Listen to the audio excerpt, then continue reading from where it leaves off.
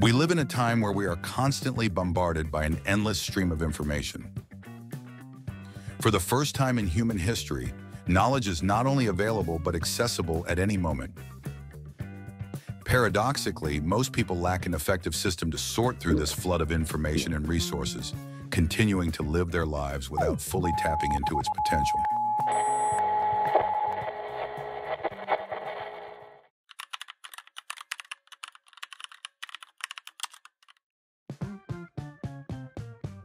The human brain is an extraordinary machine, capable of understanding the world through continuous learning. No matter our age, we never stop learning, storing information, and improving ourselves. This ability comes from brain plasticity. Every day, new neural connections are formed, allowing us to create and instantly access memories. However, the brain has its biological limits.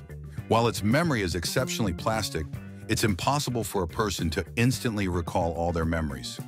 On average, people forget 50% of the information they've just learned within the first few hours.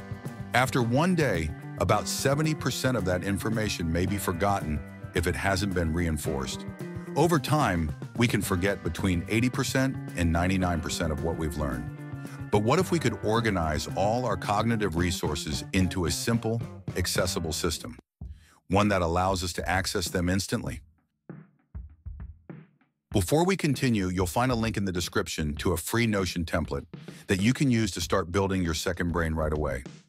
At the end of the video, I'll explain why I believe Notion is the best tool for this purpose.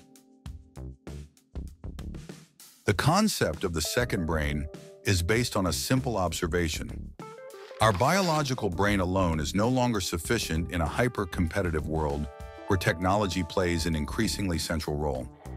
A second brain could revolutionize the way we operate by leveraging technology wisely to help us navigate this constant flow of information, rather than letting it overwhelm us. Our biological brain evolved in an environment of scarcity where every visual or auditory cue could mean the difference between life and death. Today, however, we face a world of abundance, completely different from what our ancestors experienced. This shift in our environment calls for adaptation, and the second brain is the answer to that challenge. Tiago Forte explores this concept in his book, Building a Second Brain, highlighting the importance of offloading our mental space through the organization and management of digital information. More than just a journal for unloading thoughts, the second brain takes a more structured approach, allowing us to easily retrieve previously captured information and repurpose it for organized projects.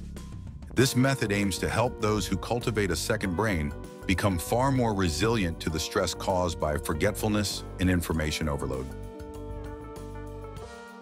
The use of technology to enhance our cognitive abilities is part of a broader reflection on the extension of the mind.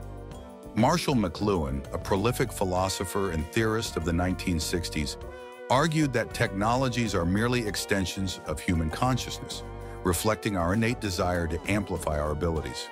We constantly strive to be stronger, faster, go farther, see more, and hear better, and tools which evolve into technologies act as catalysts to enhance our natural capabilities.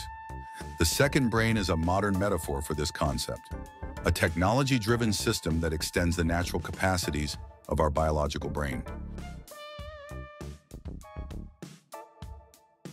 More broadly, the increasing flow of information in our daily lives has been widely discussed by Herbert Simon, a 20th century economist and cognitive scientist, who introduced the concept of cognitive overload. He argued that an excess of information makes decision-making more challenging. In this context, the second brain offers a practical solution, especially since Simon believed that the best way to study problem-solving was by using computers. This belief led to what he called artificial thinking during the Dartmouth Conference in 1956, considered the birth of artificial intelligence as a field of study. Even in ancient philosophy, Plato explored the relationship between memory, knowledge, and identity, particularly in Phaedrus, where he criticized writing as a means of degrading human memory. He argued that it's better to stimulate the brain through natural interactions, as writing could make people less capable of recalling information on their own. This is precisely the principle behind the second brain, offloading the surplus of information from the biological brain allowing it to focus on what it does best: creating, imagining, and solving problems. But what can we realistically expect from a second brain beyond simply avoiding forgetting our resources?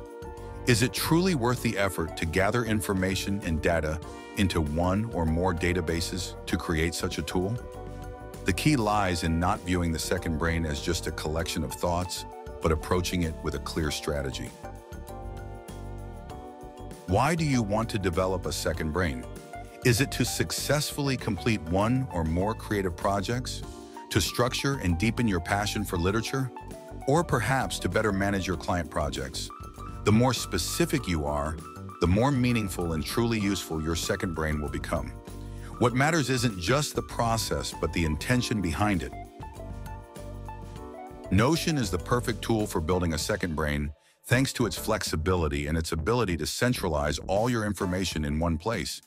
It allows you to capture ideas, notes, or resources on the fly, and then organize them into customizable databases tailored to your specific needs.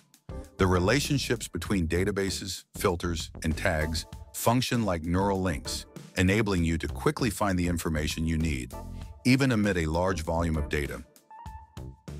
By integrating capture tools like extensions or complementary apps, you can literally supercharge your productivity.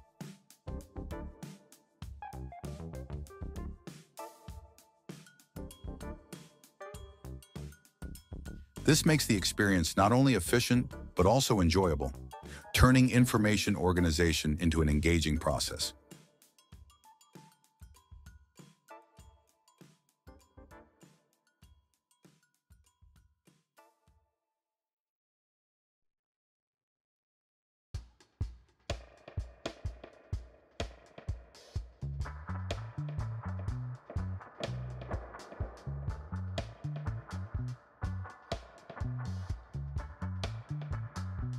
Although the starting structure may be similar for everyone, each second brain is unique and reflects the personality, needs, and ambitions of its user.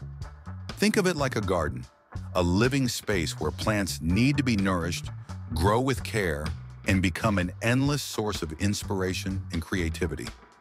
By cultivating your second brain, you're creating an ecosystem that you can rely on to enrich your ideas and bring your projects to life.